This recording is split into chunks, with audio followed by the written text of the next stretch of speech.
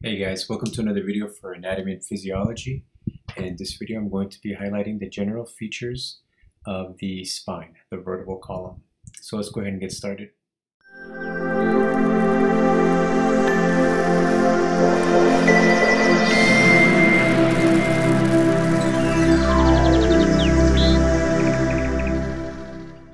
Alright, so as I mentioned, we're going to be going over the general features of the spine. One of the first things that I want to highlight in this video is the ligaments of the spine, actually.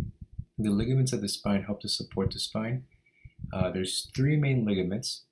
The first one, as you can see here, is the anterior longitudinal ligament. And then just posterior to it, let me highlight it, it's kind of hard to see because it's hidden back there, is a posterior longitudinal ligament. And these two ligaments help to support the posterior and anterior aspect of the spine to prevent hyperflexation. And then just above that, this one right here, this one that looks like a fin on the posterior side, this one's called the nuchal ligament. This ligament helps to support the spine.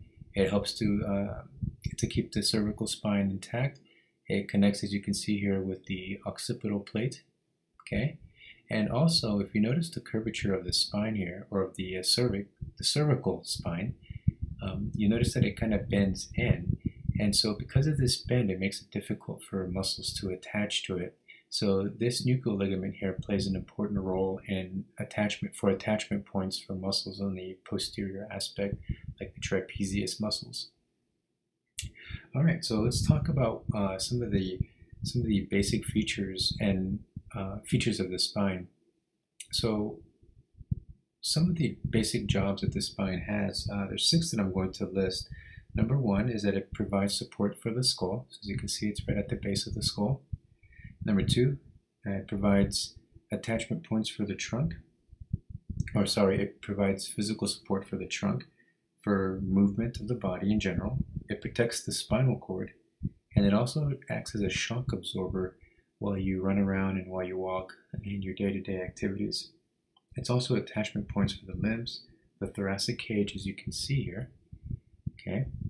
Once we talk about the individual vertebrae, we'll go into where these ribs or thoracic cage attaches on the vertebrae. Okay. They also serve as attachment points for the posterior muscles, all the tiny muscles and long muscles, and even larger muscles in the back. They all have, for the most part, have attachment points to the spine. Okay, so the spine consists of 33 vertebrae, as you can see here, and just below that, just inferior to that, you have the sacrum, which are 5 fused vertebrae, and then the coccyx, and then of course the spinal cord is housed inside of each vertebrae there. So we break the vertebrae up into 5 different major groups. Let's highlight each one of those groups. And actually, before I talk about the 5 major groups, I want to mention real quick that in general, on average, per person, the vertebral column is about 71 centimeters long. And a good portion of that length is actually let me highlight these parts right here. These are called your intervertebral disc. Okay, this is fibrocartilage. This is the main shock absorber of the spine, and it consists of 25% of the overall length of the spine. And actually, something else that you maybe didn't realize is that on a day-to-day basis, you actually lose about 1% of your total height. So when you go to bed, you're actually about 1% shorter than you were when you woke up. And reason being is because as you go about your day, this cartilage here has a lot of water in it. And recall that it's a shock absorber. So as the day goes on, a lot of the water gets compressed out, which means that the length or the width of this cartilage actually lessens, and it compresses, and you actually end up being shorter. Now this is even more dramatic on a person who, for example, goes on a marathon run or something, because you can imagine you spend about 2.5 hours, 3 hours or more running, and that's a lot of compression. That's a lot of it's a lot of pressure on your spine. So you end up you can lose a couple of inches during a marathon because of that. But when you go to bed, you decompress, and the water gets reabsorbed into that soft tissue, or the dense connective tissue, the fibrocartilage, and you actually regain your height again. So there's good news. All right, so now let's talk about the five main divisions of the vertebral column. So the first main division are the cervical spine, the cervical vertebrae. Okay, there's 7 of these. The first one lies just at the base of the skull. That one's called the atlas.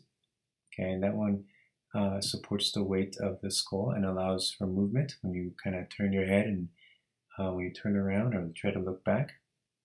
And then you have just below that is the axis. And then below that is C3 through C7. These are your cervical vertebrae. All right, now let's look at the vertebrae just below those. And then just below those, you have the thoracic spine. That's going to be T1 through T12.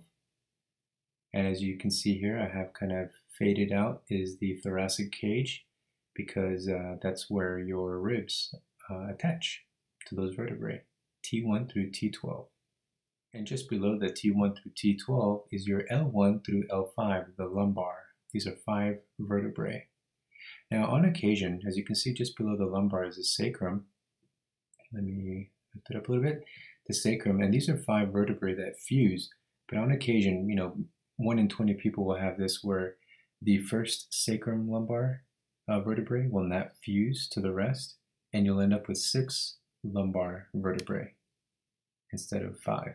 So that can happen too. And then the coccyx, sometimes the coccyx don't also completely fuse together and you'll end up with 4 or 5. And and it varies from person to person. It's not a high percentage of people that have that occurs in, but I don't know that affects the mobility of the person or not, or the height even, but that does happen from time to time. 1 in 20 people, as I mentioned. So one other thing to keep in mind, I was mentioning numbers. I said, the cervical spine has 7, thoracic 12, lumbar 5. So for the main portion of the spine, one thing or one way to remember how many vertebrae are in each section, just think of the typical workday. You go to work at 7, right? So there's 7 cervical. You go to lunch at 12. There's 12 thoracic, and then you go home at 5. There's 5 lumbar. So 7, 12, 5. So that's one easy way to remember that. Your cervical spine and your thoracic spine, they don't typically, I mentioned before that your lumbar you might have 6, or your coccyx you might have 4 or 5. Your cervical and your thoracic are pretty consistent in how many they have. That doesn't really change much.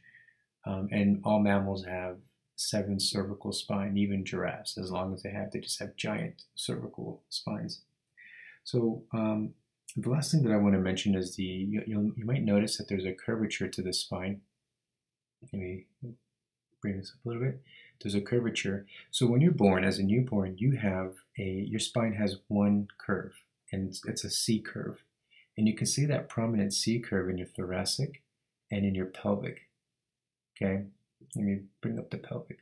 So this C curve that you see here in the pelvic and thoracic, that's your primary curve because you have that curve from as a newborn.